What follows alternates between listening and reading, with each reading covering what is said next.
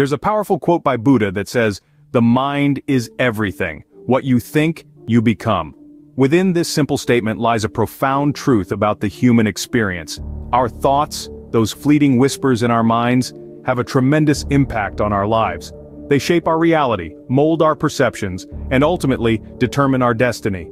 The mindset we cultivate can either be our greatest ally, propelling us towards our dreams, or our fiercest adversary, chaining us to stagnation. So in essence, we are the creators of our own destiny.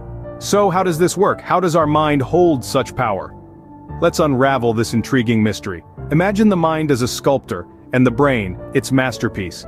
The sculptor chisels away, molding and shaping the masterpiece over time. This is a process known as neuroplasticity.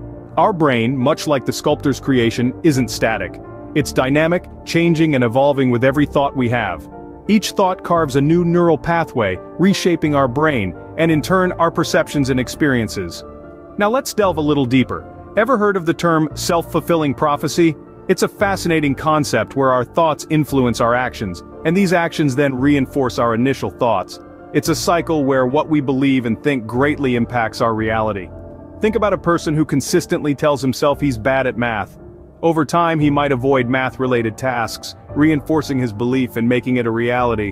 On the flip side, a person who believes she can run a marathon might train hard daily, and eventually her belief becomes her reality when she crosses that finish line. Our minds are powerful beyond measure.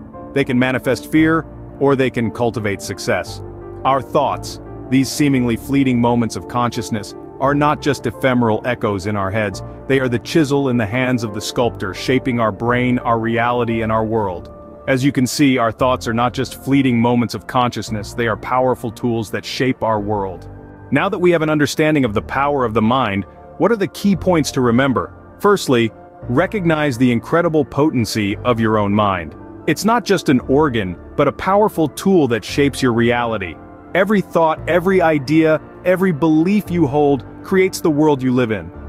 Secondly, remember that you are the architect of your thoughts. You have the freedom to choose what thoughts occupy your mind.